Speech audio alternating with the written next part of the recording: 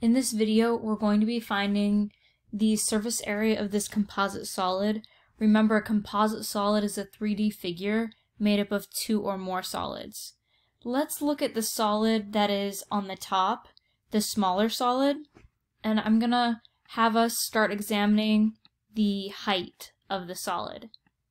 So the height here is 9 inches, and I just want us to study this shape a little bit and realize that every vertical line, every height here, is also going to be 9 inches. So all of these that I just drew in, 9 inches, 9 inches, 9 inches. Then I also want us to choose a different color and show that this horizontal line here is also 9 inches. This horizontal line here is also 9 inches. And then we see this measurement here, which tells us that this line going across horizontally this way is 9 inches. So I hope that you have figured out that this figure is a cube because every single side length is equal to 9 inches. So if you just take one of the faces from this cube, it would be a 9 foot by 9 foot. So I want us to start by just finding the area of this face, this square face. So we write out length multiplied by width for the area of a square, and that will be 9 multiplied by 9, which gives us 81 square inches. From here, I want us to count how many of these 9 by 9 faces we have. So I want you to think about how we have a face here. Actually, let me make this the second thickness so you can see this a little bit better. We have a face here on the right, and we have a face here that's on the left. So that accounts for 2 faces. So I'll put 2 in that color, 2 faces. Then let's choose another color. I'll make the front face red, and then picture the back face being red. That's 2 more faces. And then we also have this top face in green, and we can't include the base of this cube because the base of this cube is actually, you want to picture it being glued to this larger cube. You can't, if it was glued together like that, you wouldn't be able to touch the bottom of this baby cube. So it is not included in the surface area. The surface area is each face that you can physically touch if you are holding this object, and you can't touch the inside of this solid. So we would only include the top face here. So in total, that is 5 of those 9 by 9 faces. So all we have to do is multiply this by 5. 1 times 5 is 5, and 8 times 5 is 40, so that's 405. So that's the first part that I'm going to put in my chart. So I'm going to come over here and I'm going to start my chart, and I want it to be the smaller size. So I'll go to the smallest dot, and I'll write number of faces, and then area, and then I'll draw my line.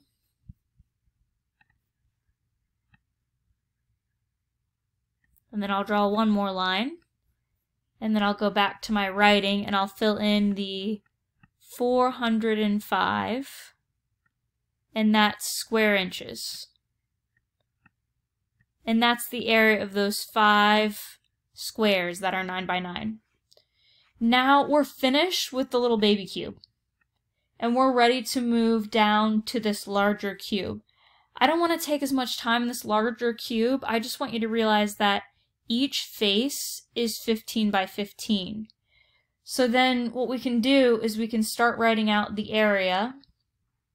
The area of one of these faces would be length times width, which the length and the width are 15.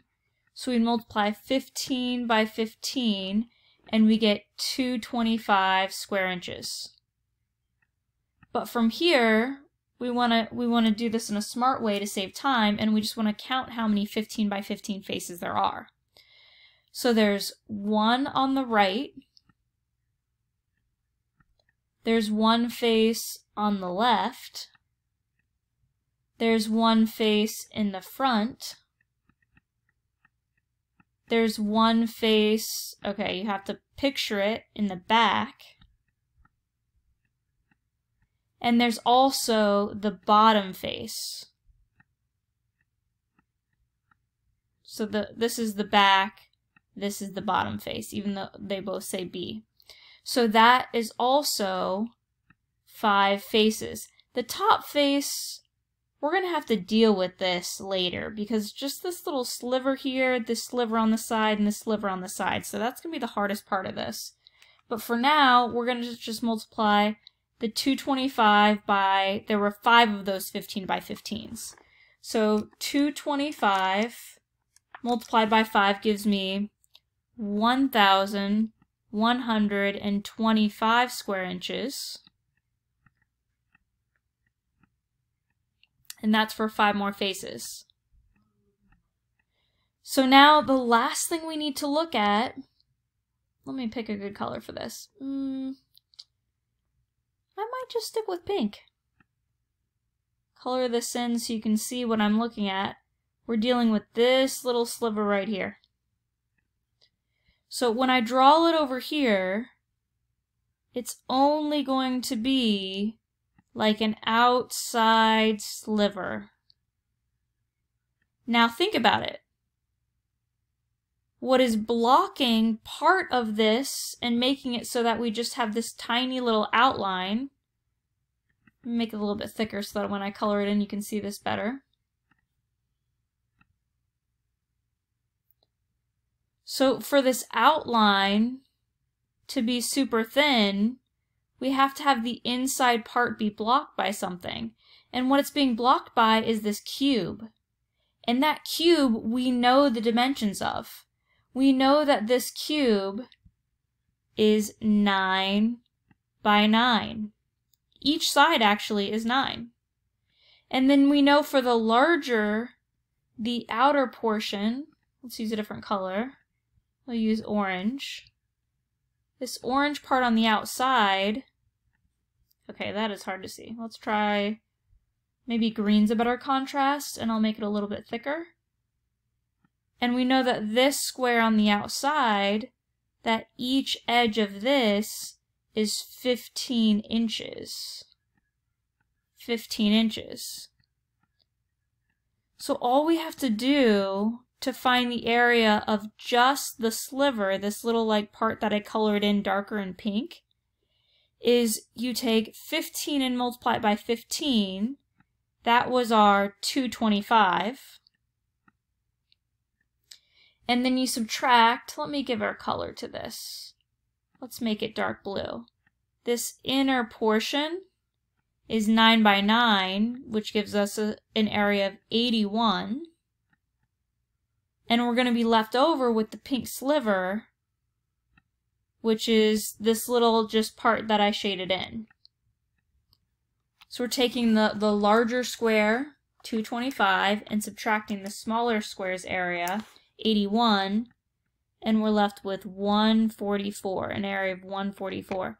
So that little pink sliver area is 144 square inches. So we had to do some subtraction to figure out, and you know, we're going to call it one face, but remember that it just was like the sliver on the outside, like that edge portion.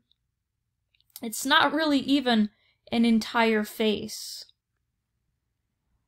So from here, we have found the area of every single face, so we can add up all of these areas to find the total surface area of this composite solid. So we had 405 plus 1,125 plus 144 to get our final answer of 1,674 square inches.